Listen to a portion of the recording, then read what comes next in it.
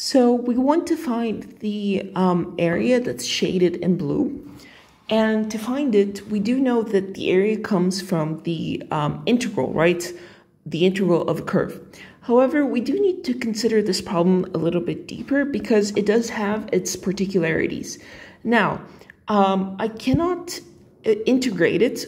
Rather, it's not that I can't, but it would be very difficult for me to find the area if I wanted to consider the upper and lower boundaries being vertical, because at every point, not at every point, but at many points, the upper and lower functions, they change. So for example, in this first point, my upper curve is the line y equals 1, and my lower curve is the pink line. At this other point over here, my upper curve is y equals 1, my lower curve is y equals -1. And at this point over here, my upper curve is the same as my lower one, which is the blue line.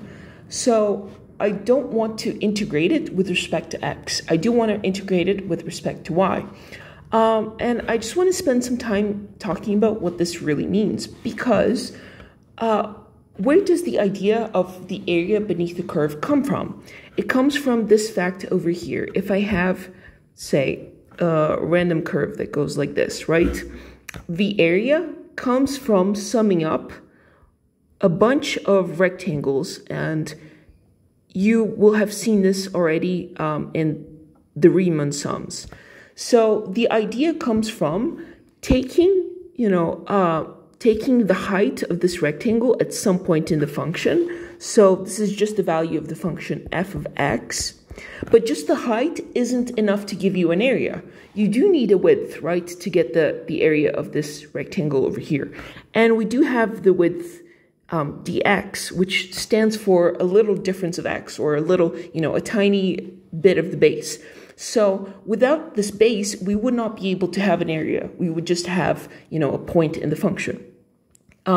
So what we're going to do is we're going to kind of just use the same idea, but now it's going to be horizontal instead of vertical rectangles. So our rectangles are going to go like here. And we can clearly see here that the height, right? The height is just the pink curve minus the blue curve. So the pink curve over at this point over here minus the blue curve at this point over here. So there we have our height. What about our width? As we said, we cannot have area without the width. Well, our width is going to be over here, right? And this is going to be a little dy, which is a small bit of the y-axis, which we cut up, right? Which is analogous to this dx over here, where we cut up the x-axis. So this is what we mean by integrate with respect to y. So with all of this said, we're going to set up our integral with respect to y. Now, they've been very nice to give us very clearly these boundaries over here, right, of integration, which are the bounds y is equal to -1 and y is equal to 1. So we do know that this is our boundary, so from -1 to 1. And now we just have to consider the height. Now, the height is the area beneath the pink curve, right? But it's not the whole area beneath the pink curve. We do have to consider the lower boundaries, which is the blue curve. Because if I were just to take the area beneath the pink curve, it would be this. And I do not want all of this stuff. I want just a part of it.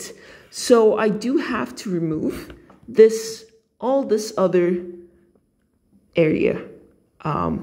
And this other area is the area beneath the blue curve, right? So I do have to take the area beneath the pink curve and remove part of it so that I can purely get that intersection. Okay, so with this being said, we are ready to put our curves in. And notice that these curves are already expressed as a function of x, right? Not as a function of y. So we can now perfectly just input them into our equation without changing anything.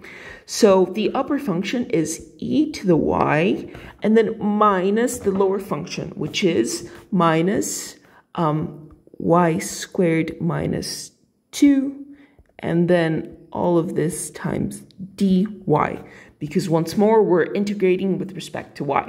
So let's just clean it up a little bit, and hopefully I can write it with better handwriting.